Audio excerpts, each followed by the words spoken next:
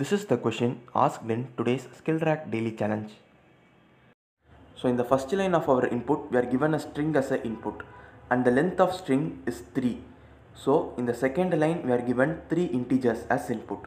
So the number of integers in the second line will be determined upon the length of string. So if the length of string is equal to 5, then in the second line, we will be given 5 integers as input. So now using these integers, we have to encrypt our string. So the first integer is 2. So we have to shift the first character of the string by 2 positions.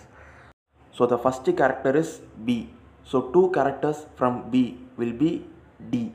So we are updating the first character to D and the remaining characters I and G remain as such. So this is how our string will be looking after the first encryption. And now the second integer is 1. Here we have to encrypt the first 2 characters.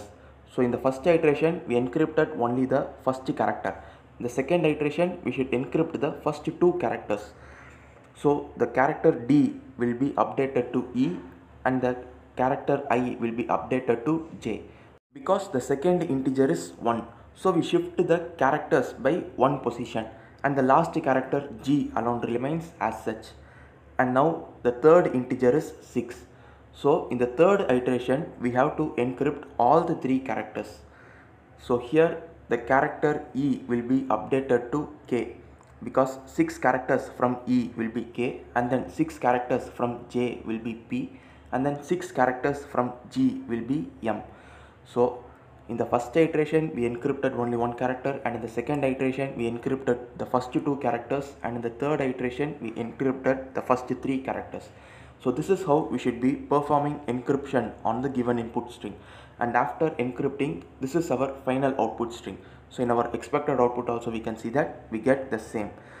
So now let us see how to write a C program for this. So first I am creating a new character array named str of size 101 and in the next line I am accepting the input in a string format and storing it into the character array str. So now as per the value of the string length we have to accept as many integers. So if the string length is equal to 3 we have to accept 3 integers. Suppose if it is 5 we have to accept 5 integers. So I am creating a loop that iterates from 0 till string length of str.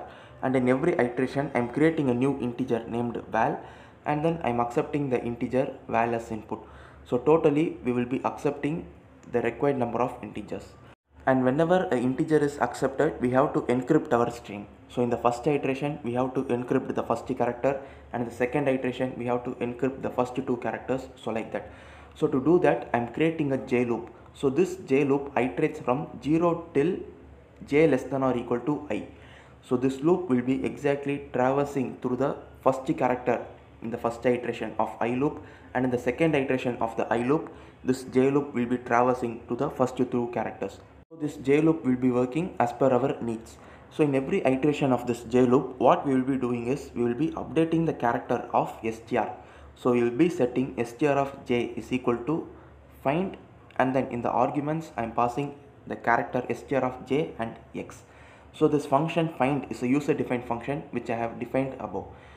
So now let us see how this function find works. So this function is of return type char because it is going to return a character and in the arguments I am accepting a character and the integer X. So what this function does is it will be right shifting the character for X times. So to do that I am creating a while loop that iterates for X times. So in the condition I am including X not equal to 0 and in every iteration we decrement the value of variable X by 1. So X minus minus. And also I am including the condition ch plus plus. So what happens is suppose if the character is A in the first iteration then in the second iteration it would be updated to B. So like this when we move for X times then we would be updating our character as per our needs. But it is given in the question that we must follow a cyclic pattern.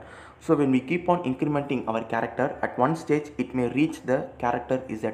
Once we reach the character Z again we should start from A. So here what we are doing is in every iteration we are also checking whether the character is equal to Z or not.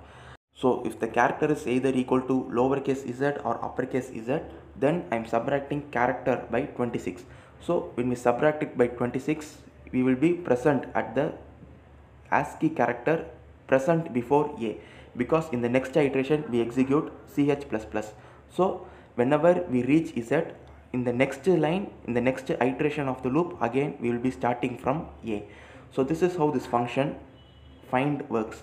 So now in the main function, in every iteration of the J loop, the characters will be encrypted, and finally after the execution of the I loop, the encrypted string will be present in the character array str itself.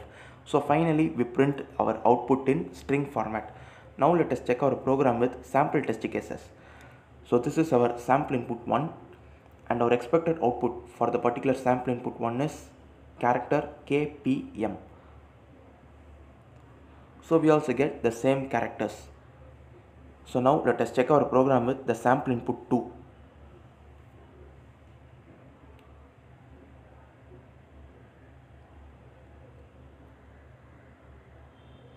So for sample input 2 also we get the correct characters as output.